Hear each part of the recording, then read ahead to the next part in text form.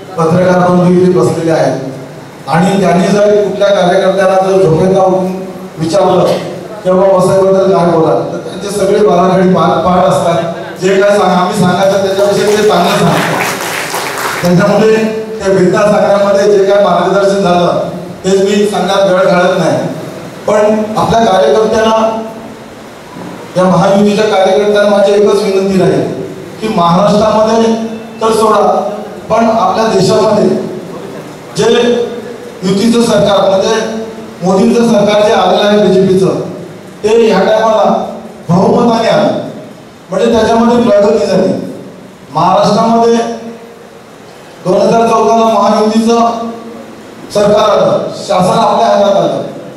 पण एकच एक कार्यकर्त्यांना सांगेन पण आपल्या वसईमध्ये कधी येणार त्याच्याकरताच हा महामेळावा आपण घेतोय की जर वसईमध्ये महाराष्ट्रात आलं तरी आपली जी व्यथा आहे ती वसईकरांची पालघरकरांची ती आहेच. त्याच्याकरता आपण जनजागृती केलं पाहिजे. आपण दिवसाचे रात्र एक केलं पाहिजे की वसईची जर आमदारकी खासदारकी जर एक आणले म्हणजे मला तरी वाटतं की चांगलं आपलं फाउंडेशन दिल्लीपर्यंत पडून दिल्लीपर्यंत आपले खासदार युतीचे महायुतीचे गेलेले आहेत. पण आमदारकीचं काय आणि ही संधी फक्त 5 वर्षात नाही येते.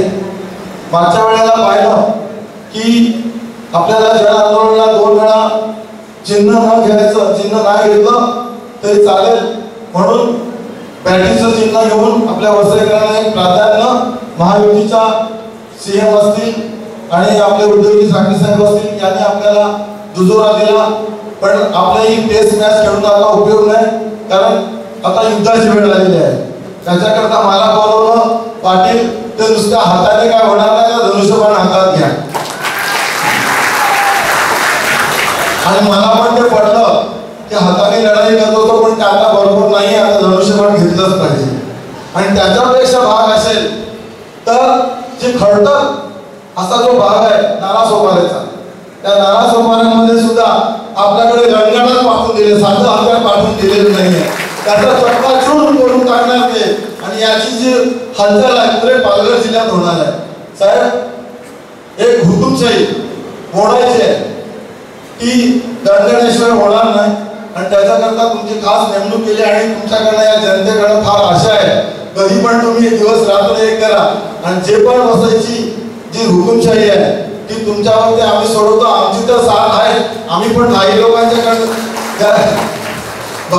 कधी घाबरत नाही. भाईगिरी त्यांनी सांगावं त्यांनी आम्ही पण त्यांना भाईगिरी शिकवलेली आहे. पण एकच सांगतो त्या भाईगिरीचा आम्ही कधी फायदा घेतलेला नाही, कमर्शियल घेतलेलं नाही. जे पण करायचं होतं ते लोकहिताच्या न्यायासाठी काही केलेलं आहे. पण आता वेळ आलेली आहे. पण जे पण होईल त्याला आम्ही सामोरे जाणार आहे. साम दाम दंड हे सुद्धा आम्ही आता वापरायला कमी पडणार नाहीये. एकच सांगतो की साहेब रामदास शिंदे साहेबांना आणि ठाकरे साहेबांना सांगतो की साहेब जिथे आम्ही 2 दिवस प्रचाराला फिरतोय.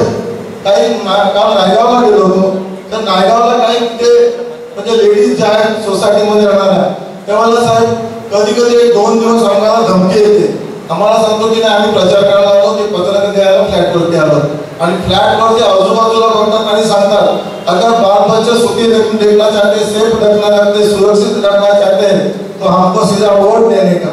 ही कुठेतरी प्रथा जी आहे तर आम्ही तर त्याला खुले पडणारच आहोत. पण कमी जास्त लागेल जे शासन आहे पोलीस दल आहे ते यांना त्यांच्यासाठी पण तुम्ही आपण सरकारमध्ये आहोत, शासनामध्ये आपलं राज्य चाललेलं आहे आणि अशा वेळेला सुद्धा एक तुम्ही याच्यामध्ये आमच्या कार्यकर्त्यांना दिलासा द्या.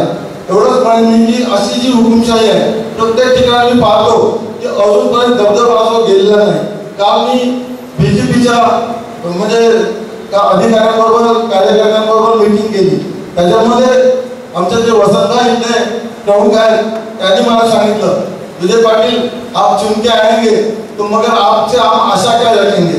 मी जे काय भाषणात होतो त्यांना सांगितलं की तुम्हाला जो काय बसायचं पाहिजे तो तुम्हाला एकच सांगतो की इथे जो शेअर तिकीटचा काय होईल तो वाढेल किती माहिती नाही पण आमचं सगळं राज्य तर येणारच आहे पण तुमचा शेअर इथे भरपूर वाढणार याबद्दल मी खात्री देतो.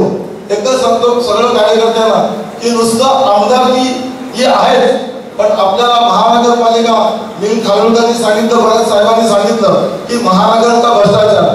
साहेब एकच सांगतो की आपल्या इथे आमदार नसल्यामुळे आपले मनोज पाटील साहेब आहेत बीजेपीचे, त्यांनी 122 कोटीचा भ्रष्टाचार काढला.